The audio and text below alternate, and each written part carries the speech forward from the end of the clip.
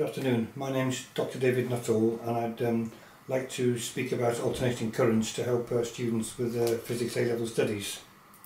The topics covered will include definition of AC and its graphical treatment, root mean square or RMS values, dealing with square and rectangular waveforms, power in AC circuits, power losses in transmission lines, rectification and methods of measuring alternating currents. So firstly, the definition of alternating current. If the polarity of an EMF changes with time, it is known as alternating EMF. The current that such an EMF produces repeatedly changes direction and is known as alternating current. So there's a circuit with a simple bulb on the left showing the symbol for the AC generator was just a sine wave, and the current and voltage are measured in the normal way as you would in a DC circuit. And on the right of that are graphical treatments of current and voltage. In this case they're both in phase, and they show the characteristics of time period, and the maximum value of current is I0 and the voltage will be V0, and of course it goes down minus V0 and minus I0 appropriately. So here's a graph of voltage versus time for an AC. The equation is E equals E circle sine omega t, and the time period is defined as the time taken to complete one cycle, and the SI unit is a second, and the frequency, which is 1/t of course, of the AC supply, is the number of cycles passing a given point each second, and the SI unit is seconds to minus 1 or hertz. Root mean square values. The root mean square is the effective value of an alternating current or voltage corresponding to a steady current or voltage that would give the same heating effect. The rate of working in watts at a time t is I squared R or E squared over R or EI, and then equations are shown there to incorporate the AC. So it's I0 squared R, where I0 is the peak current, sine omega t, where omega is 2 pi f, with the angular frequency, and then the same with E squared 0 over R sine squared omega t, or E0 I0 sine squared omega t. In the case of a square wave, it follows that the I RMS is equal to the I0 and E RMS is equal to E0, because of the heating effect is the same thing. However, if we have asymmetric rectangular waves, finding the RMS for the current is shown in the diagram below. So what we do is to split it up into time intervals, so 0 to 1, 1 to 2 and 2 to 3, and then we look at the current at each point, and then we square the current at that point. And then what happens is we add them up and the squares, and then divide by the number of seconds, and that is shown there. In the case of power in AC circuits, since P is equal to IV, and in this case this is for a pure resistor, when current and voltage are both in phase, the power curve is always positive, as the product I times V is always positive, shown in the graph there. So it's like a sine wave, but which only goes down to 0. So the mathematical part, during a complete cycle I alternates between plus I0 and minus I0. The average value of I is 0 over the complete cycle, but the power dissipated is always positive, of course. The average value of I over the whole cycle can be shown as a half I0 squared R, or a half E0 squared over R, or a half E0 I0. And then the values of I RMS can be found from the equations shown below, and it transpires that I RMS is 1 over the square root of 2 times the peak current, so it's 0.707 I0. Similarly for the voltage, it's 1 over root 2 times E0, or 0.707 E0. Power losses in transmission cables. Transformers may be used to step up AC voltages from power stations before they are distributed to their homes. This has the effect of stepping down the current, thereby minimising the IR2R losses as heat to surroundings along the lines. A second advantage of high voltage, low current transmission means that we can of course use thinner wires and therefore cheaper cables. Disadvantage is the high cost of substantial insulation needed when employing high voltages and possible risks of course. Now we deal with rectification. If we simply put a diode in series with the AC source to the load, we just get the negative parts of the AC cycle cut off down to zero, so we just get alternating humps shown in the lower diagram. However, if we want full wave rectification, which is used on many school power sources, etc., we have what we call an AC bridge there, and there's 4 diodes arranged so the current will always flow through in the same direction, so we then cut off the negative half which we had in the half wave rectification.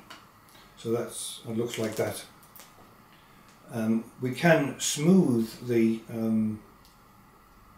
output by using a capacitor, and as you can see, if we have the half wave rectification there, then there's a decay of the capacitor which then makes it drop a little bit, but we get just like an AC ripple. Ripple voltage is shown there on the right, and it looks like a sawtoothed edge, as you can see there.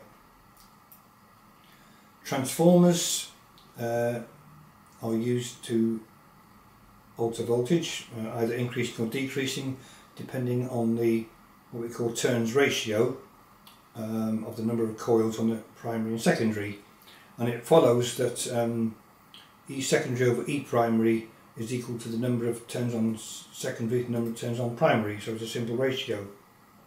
And if we assume 100% efficiency, then the IE product will be constant. So the current will be inversely proportional to the voltages, of course, assuming 100% efficiency. In practice, transformers, commercial transformers, have very high efficiency, normally in the range of 95 to 99%. There are various methods of measuring alternating current. We can use a meter, moving iron, a thermocouple meter, a rectified current meter, or a cathode ray oscilloscope, or CRO. First of all, the moving iron meter. The repulsion type consists of 2 soft iron rods P and Q mounted in the solenoid parallel to the axis. P is fixed and Q is carried by the pointer. Current passing either way magnetises P and Q in the same direction, so they repel. Since deflection is proportional to the square of the current, the meter can be used to measure either DC or AC, and in the latter case we get the RMS values since this relationship applies. Notice the scale is non-linear, being close up for small currents. A second method is to use a thermocouple meter. One junction of a thermocouple is joined to the centre of the wires XY carrying the current to be measured, and is heated by it. The other junction is at room temperature. When a current flows in XY, a thermoelectric EMF is generated and produces a direct current that can be measured by the microammeter previously calibrated, as shown on the right in the diagram. The hot junction is closed in an evacuated bulb to avoid drafts. This type of meter relies on the heating effect of a current and is therefore measures RMS values directly. It is also used for measuring AC of high frequency up to several megahertz due to its low capacitance and inductance. Another way of measuring AC is use a rectifier meter. So like in the previous diagram, we just put a rectifier in series with the moving coil meter, and as shown in the diagram below in B, we get the sawtooth type wave, and then the scale of the rectifier meter is calibrated to read RMS values of the current and PDs with sinusoidal waveforms. The fourth method is is the cathode ray oscilloscope, shown in the diagram there. With no PD, the spot stays in the centre. If we apply a DC voltage, then the spot will just move up or down according to polarity. And if we put, that's on the Y axis, if we put on X axis, we put a time base that sweeps the spot from side to side, so it looks like a continuous line when it goes fast enough. Then we can then apply the voltage to the Y plates and then see the magnitude and of course frequency, which you can't do with the other three methods of course. So here's some worked examples to try. First one, a sinusoidal AC may be shown as I equals 18 sine 100 pi t, and they ask us for the peak value of the current, the RMS current, the supply frequency and the time period of the supply. So you can have a few seconds to look at that and then stop the tape maybe, and then you can have a go trying it yourself. Solution to worked example 1. I naught is 18 amps, that represents I naught in the equation. The root mean square current will of course be 1 over square root of 2 times 18, which works out at 12.7 amps. F is 50 Hertz and T is 0.02 seconds. Worked example 2. An AC supply gives 30 volts RMS, which is fed to a pure resistance of 10 ohms. What is the power dissipated? Again, I'll give you a few seconds to look at that and then the results will come up shortly. Solution to worked example 2. Power is V RMS squared over R, which is 30 squared over 10, which is 900 over 10, which is 90 watts, so the answer is key C. That's the correct response. Worked example 3. The diagram shows AC currents of sinusoidal and square waveforms which are passed in turn through a resistor. The power dissipated is the same in each case. Given that the peak value of the sinusoidal current is 1 amp, what is the peak value in amps of the square waveform current? And there's a range of options given to you. Again, a few minutes to look at that, stop the tape if you like, and then the answer will follow shortly. Solution to worked example 3. The RMS value is 1 over root 2 amps. The square waveform I squared has a constant value of I naught squared and is therefore average value of I squared is I naught squared, so I RMS is I naught. Consequently the correct response is B. Worked example 4. 3 circuits were used to rectify an alternating current shown in the diagram. A CRO with fixed settings of time, base and Y gain are connected in turn as shown and produce different traces in each case. Which diagrams show these traces most accurately? Again, a short time to look at this and the results will follow shortly. Solution. Key A is incorrect as it shows unrectified current, as also is key D, no smoothing capacitor in the CRO. Key C is also incorrect, the CRO2 is only half wave rectification. Key E is incorrect, full wave rectification shown but circuit only half wave. This leaves of course the answer key B as the correct option.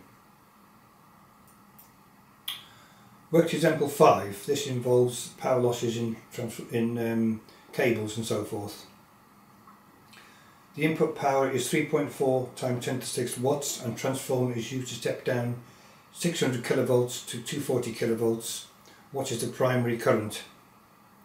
What is the turns ratio of the transformer, and if it is working at 90% efficiency, how much power is wasted in the transformer?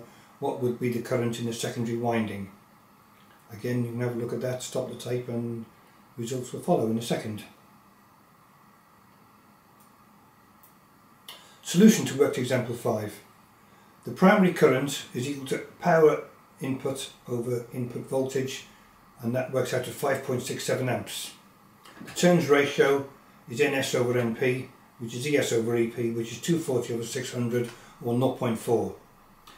10% of the power is wasted, which is 0.1 times 3.4 times 10 to the 6, which is 0.34 megawatts. Hence, the input power is 3.4 minus 0.34, which is 3.06 megawatts. The current in the secondary is 3.06 10 to the 6 over 240 times 10 to the cubed, which is 12.8 amps. Answer. Work example 6. An average of 120 kilowatts of electric power is transmitted to a small town from a power plant 10 kilometers away. The transmission lines have a total resistance of 0.4 ohms. What is the power loss if the power is transmitted at 240 volts in case A, or case B 24,000 volts? Again, you've got a short time to look at this and then get the answer. Solution to work to example 6. In each case, we calculate the currents in the lines, the power loss, and the power loss from P to I squared R. In the first case, I is P over V, and that gives 500 amps. Hence, the power loss is 500 squared over 0.4, which is 100 kilowatts. In the second case, the current works out at 5 amps, and the power loss in this case is 10 watts. So there's a big difference there. A square effect, of course, for the current. Work example 7. Here we have the CRO, and they're asking us what is the peak voltage and the time period for the trace shown below. The Y gain is set at 0.5 volts per centimetre, as you can see, and the time base is 2 milliseconds per centimetre. So that's needed to solve the problem. The answer will follow shortly. Solution to work to example 7. Diagram shows the trace produced. As mentioned, the time base is set at 2 milliseconds per centimetre at 0.5 volts per centimetre. This gives a peak voltage of 1.25 volts and a time period of 7.6 milliseconds.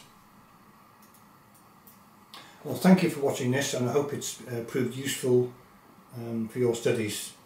Thank you very much, and if you want extra information, please visit my website www.alevelphysics.co.uk. Thank you very much.